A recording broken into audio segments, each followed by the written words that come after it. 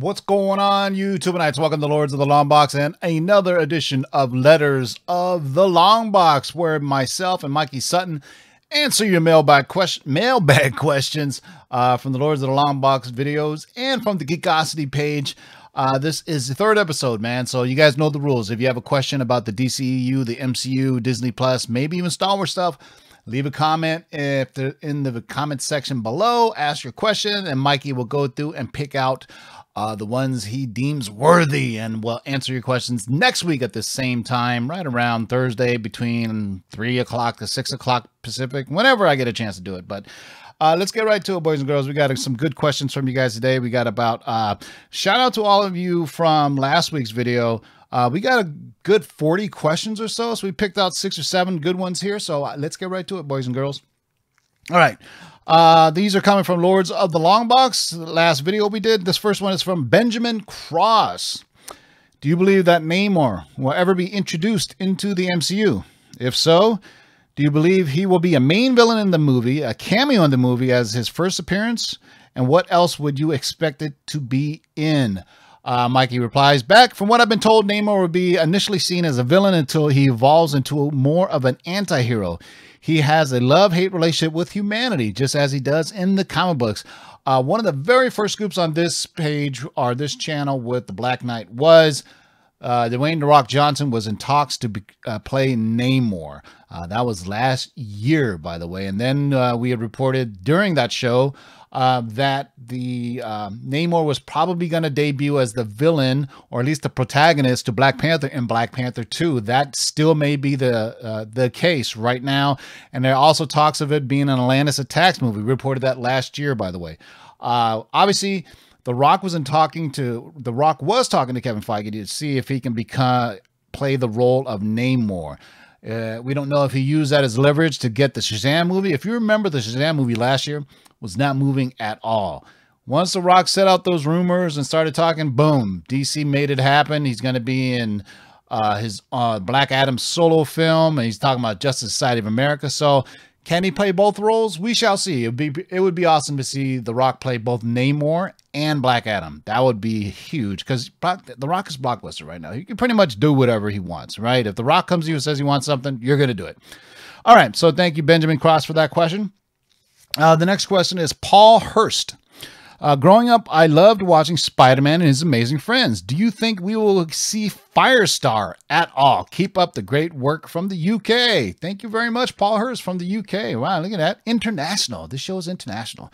Yes, Firestar will be coming to the MCU. The chances of her meeting both Spider-Man and Iceman are quite high, as there is tremendous nostalgia for that beloved animated series. Spider-Man is amazing friends. One of the first times I've ever seen, yeah, that is literally the first time I've ever seen the X-Men on the small screen in an animated form, or any form, to be matter of fact. To this very day, I mean, for a while, I always thought Wolverine had a weird Aussie British accent, because if you watch the Spider-Man and Amazing Friends, the episode that had the X-Men, Wolverine has this really weird Aussie or British accent for the longest time. I saw it when I was in like 3rd, 4th grade. So I as a kid, I thought all Canadians had British or British accents. So there you go, man. Also, Doctor Strange was in some of the early episodes too. It's really, some of the guest stars in there was pretty phenomenal from throughout the Marvel universe. So that's my cloak of levitation right there, man. So, I'm a big Strange fan. I keeps it strange. All right. Next question comes from CT Kook, who has a kooky question. CT Kook asks, I hope Moon Knight really leans into the Egyptian mythology and mental illness like in Jeff Lemire's run. Yes, Moon Knight will be heavily steeped in Egyptian mythology.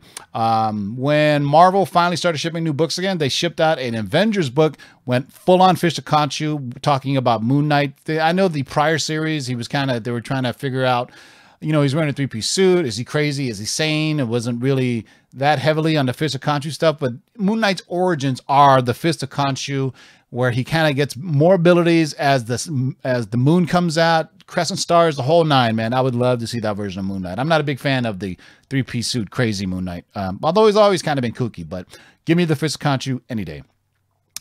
Next question is our friend Nicholas Pickle. I always love saying Nicholas Pickle. I don't know why I say it with pickle. but it's Nicholas Pickle, or it could be Pickle for this whole time. We don't know. Anyway, Nicholas Pickle asks, is Ghost Rider's next appearance on the big screen or Hulu/Disney Plus? Will it be Johnny Blaze? And he says, thanks. Thank you, Nicholas Pickle. They're definitely leaning towards a Johnny Blaze incarnation. They have gone back and forth on where he will debut, but the Midnight Suns will ride with them and Blade. So we've been bullish on Midnight Suns for a while now. We knew they were coming. Then they got pushed to the side, but they're still coming, and you're going to have Feige doing them. Jeff Loeb really wanted to push the Midnight Suns, and Kevin Feige still wants to do it because it's a great team of kind of kooky supernatural characters. And if you haven't noticed, Marvel is going deep into the supernatural and horror side of the MCU. So look forward for that. Next question is from Tyler Chinnery. Have you heard anything about Devil Dinosaur making his way to the MCU?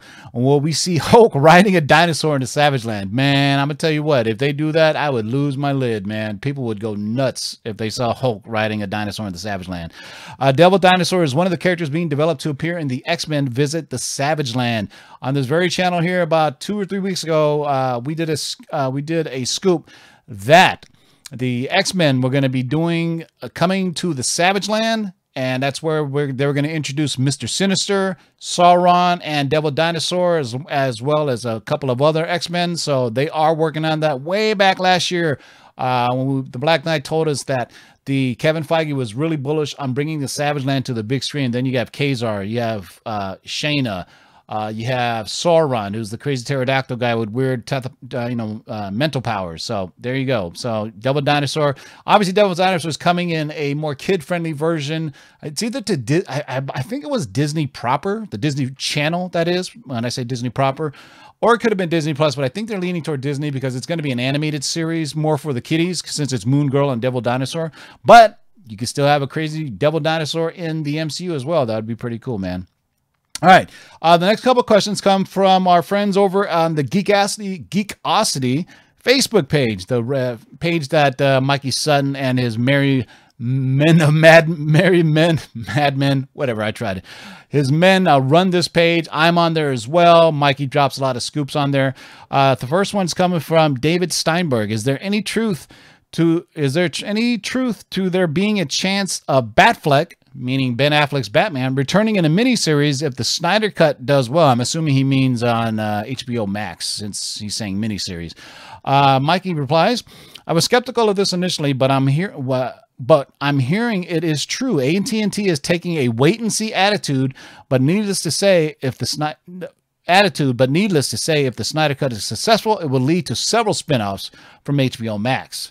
There will be more details on the July 4th Scoop Jam. As we told you last week, going to have a bunch of scoops, so we really can't let too much out of the bag right now. But remember, stay tuned for that July 4th week. We're going to have a bunch of scoops dropping with multiple channels like we do on our typical Scoop Jams with Mikey Sutton. All right, last question. Horace Jarrell asks, Mikey, any truth to Chadwick Boseman's pay dispute with Marvel Studios? It's out there from some of the outlets that I trust. No, not at all.